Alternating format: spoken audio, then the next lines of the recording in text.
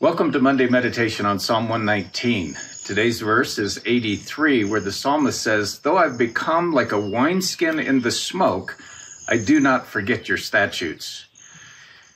I've titled this devotion Unconditional Commitment, because the picture that the psalmist is painting is a pretty grim picture, actually.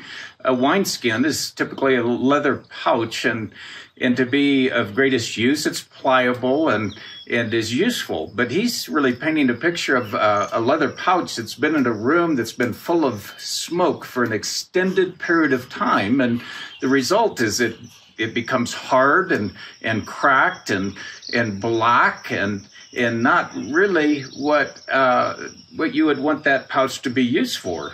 Well, the psalmist is using that as a picture of his life.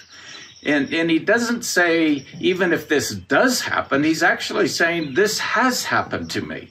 And if you read the psalm, it's clear the psalmist has gone through very difficult times. The opposition is relentless. His circumstances have been difficult.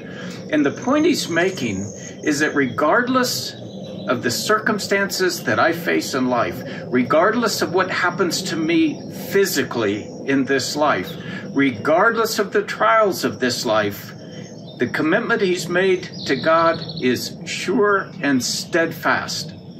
In the midst of all of those things, he is determined to continue to keep his focus on the statutes of God.